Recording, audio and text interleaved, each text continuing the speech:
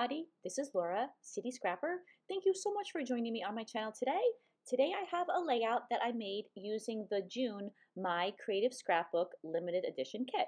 And this month the kit features a Prima collection designed by Frank Garcia called the Meal Collection. This layout was kind of an experiment because I'm doing something new.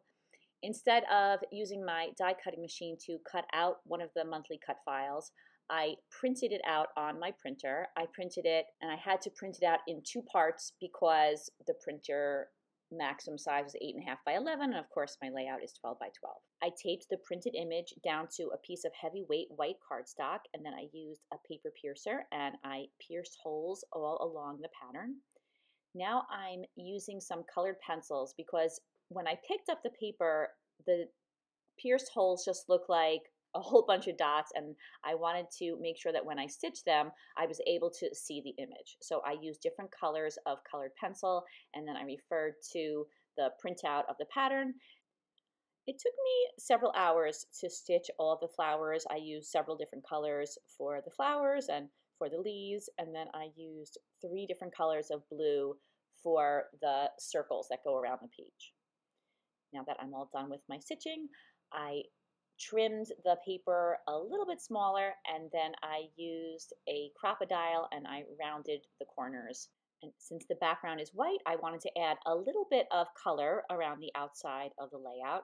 I gutted a piece of peach cardstock that I had in my stash, and now I am attaching my stitched background to the peach paper, and I use some ATG adhesive to adhere those 2 pieces together. And in the past, I used to really struggle with those gutted pieces of paper, especially when the paper wasn't too thick. A lot of times they would buckle. So now what I do is I'll attach a gutted out piece of paper to a 12 by 12 inch piece of paper that I know I'm not going to use, and that helps me to work with the gutted pieces of paper a little more easily. The peach paper that I just mounted the background on, that was a little bit more than 11 inches. So I want to have a border that goes all around that, and I'm using a piece of the pattern paper from this month's kit, and I gutted that, attached it down to a piece of paper, and now I'm attaching everything all together. I wanted to add something else to the layout without adding another color, so I cut out a whole bunch of these white floral die cuts. I tucked them into the stitching. I'm not going to end up leaving those there. I just felt like the die cuts didn't quite go with the rest of the layout, something about the style of them, but they do stay there for a little while. The June kit had quite a number of pocket cards in it that coordinated perfectly with the pattern papers. I believe that the off-white card is a pocket card, and then the blue card was cut out from one of the pattern papers. I selected a number of die cuts and chipboard pieces and other embellishments, and now I'm using some Distress Oxide in Stormy Sky, and I ink the edge of all of these elements, and I'm going to include most of them on the layout. And now you can see that I added a whole pile of fussy cut butterflies to my pile of embellishments, and I'm going to ink the edges of all of those butterflies as well, and I'm again using that Stormy Sky Distress Oxide. Looking at that stack of butterflies right now, I am a little surprised about how many butterflies I included on this layout. So now I have all of my elements cut out and inked, and I'm going to begin assembling the cluster that's going to go in the center of the embroidered circle. Now, this pocket card was a frame, so I thought I would cut out the center and then I could put a photo behind it. So I just punched a little hole with my scissors and then cut as carefully as I could around the oval. Now I'm inking the inside of the frame with the Distress Oxide. I like to do that with the dauber behind the element so that in case I slip a little bit, I don't get ink all over the front of the embellishment. And I'm not sure what photo I'm going to use right now. That frame is very small, so it's going to have to be a tiny photo. I was thinking I might have to print out a photo on my Canon selfie, but I wasn't sure at this point, so I'm just assembling this cluster so that I can put a photo in later. And I did that by only attaching the frame down in 2 corners and not in all 4. And later on, I am able to easily put my photo behind that frame. There are a lot of little pieces on this cluster, and I don't want any of them to fall off, so I'm putting a little bit of cardstock to hold everything together. And on top of that, I layer some fun foam. The tags that I have on this cluster are a little bit raised up from the rest of the background, so I thought that the fun foam would help raise the rest of the cluster up to the same height as the cluster is with the tags. I hope that that makes sense. So now I have my cluster arranged, and I'm going to start attaching those butterflies down. You can see that I already have one of the larger butterflies. That's a chipboard butterfly that is attached right to the frame. And now I'm adding some of the smaller butterflies all around the layout. And I do tend to move things like this around a bit, but right now I'm just scattering the butterflies around the page. I realize that I didn't show you, but on the back of all of these butterflies are tiny pieces of foam on their wings. The butterflies are rather small, so the pieces of foam are extremely tiny, but I do like the added amount of dimension that those little pieces of foam give to the butterflies. Most of the butterflies on this layout are off-white. I also add a few pink and then later on some very small blue butterflies. Oh, there, one of them is in the upper left-hand corner and another one in the lower right-hand corner. What develops over time as I'm adding these butterflies to the layout is that they start going in a diagonal from the upper left-hand corner to the lower right-hand corner. And something that I've been noticing is that the majority of times that scrapbookers have a diagonal, it usually is from the upper left-hand corner to the lower right-hand corner. It's usually not the other way. I wonder if that has to do with our language and the fact that we read from left to right. I don't really know. And just an observation. In any case, now I'm adding some colored pearls to the layout. I have some on the embroidered flowers, and then I also added some to the butterflies. And I added a pearl to the center of the heart that's right under where the photo is going to go. I didn't have the right number of those dark pearls. You could see that there's one on the largest flower and then one on the flower on the right-hand side of the layout. I really needed one more of those, but I didn't have another one. So I decided I just had to go with a slightly lighter coral color for the flower at the top of the page. I'm also adding some blue pearls, and I add those to the blue butterflies that are on the layout. And I don't include all the footage, but I continue to add those pink pearls around the layout.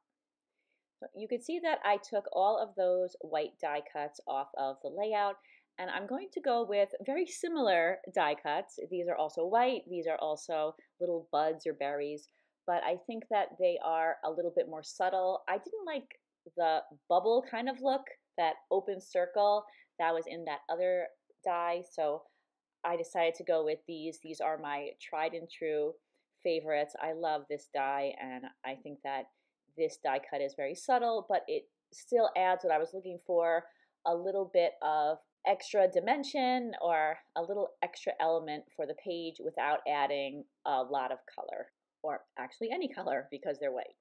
But now I'm going to punch a hole in this tag that's at the top of the cluster. Some of you who have been scrapbooking a long time might remember those tools from quite a while back. I have cut some ribbon from my stash to size, and I'm putting the pieces of ribbon through those holes in the tags. And I'm going to use a little trick that I learned from Crafty Concepts with Erin. She doesn't tie or knot the ribbon. She gets a very thin piece of twine and she ties a little bow around the ribbon. I'll be doing that in a little bit. I really like that idea, and I think that it makes the layout look a little bit neater a lot of the time. So that's what I'm going to do on this page. But right now I am still working on getting those ribbons through the holes in the tags and then positioning them so that they lie flat on the page. And now I'm taking that really thin piece of twine. This is a piece of twine from my stash that I got from Michael's quite a few years ago. It's an off-white color. I tied into a little bow around the ribbon on each of the tags, and then I just cut the excess cord off, And then I also cut all of the ribbons a little bit shorter. And then I continue to do the same thing to all three of the tags on the layout. Now I'm inking a piece of chipboard and it says, "You are honey," and that's going to serve as my title, even though I still haven't decided what photo that I'm going to use. And now I'm repositioning some of the butterflies. You could see that that diagonal from the upper left-hand corner to the lower right-hand corner is a little more clear in the way that the butterflies are arranged. I decided to switch out that salmon colored tag for a pink tag. I liked the salmon, but since it was the only place on the layout other than the border where there was that exact color, I thought that it would look better to tie it in a bow and put it in a central place on the layout. So I'm using a little bit of ATG adhesive and I'm attaching that bow right over the chipboard piece that is my title. Then I decided that I wanted to put a border around the outside of the layout. I put it between the peach colored paper and the pattern paper in the background. I just thought that it would add a little bit of a detailed element to that outer part of the layout. Of course, it would have been much easier if I had decided to do this earlier before I had attached everything down. So I did struggle a little bit with getting it lined up and getting it in between those two pieces of paper, but I did end up getting it attached on all four sides of the layout. And then after I had that border attached, and by the way, I made that border with an American Crafts punch called Knockout Punch. That's from quite a few years back.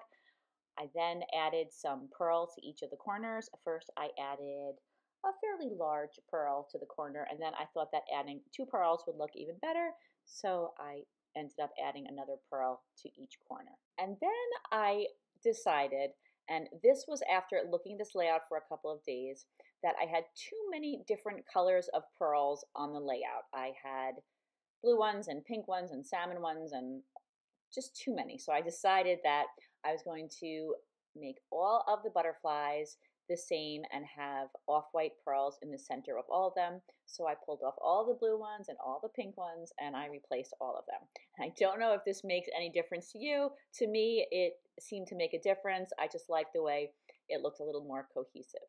And now I'm adding a photo of my little dog Rory, and I don't think that she goes with the whole vibe of this collection, but that picture just fit in there so perfectly, and I thought that she looked cute. So that was the photo I decided to go with. I think I could have made this layout better if I had done some stitching somewhere on the photo cluster. I think that would have brought the stitching from the outside into the cluster and might have kind of married the cluster with the stitching. I really like the idea of using a cut file as a guide for stitching, so I do plan to use it at some point in the future. That completes this layout. Here are some close-ups. Thank you so much for taking the time to watch this video, everybody. I really appreciate it, and I really hope you enjoyed it and got some ideas from it. In the description box, you'll find a link to the My Creative Scrapbook website. You can check out all of the beautiful current kits, and if you would like, you can subscribe to one of them. I hope that everybody has a fantastic day. I hope you're able to fit in some time for scrapbooking. I'm going to have some more My Creative Scrapbook videos up on my channel this month, and I hope you'll join me for those. Take care, everybody. Bye-bye.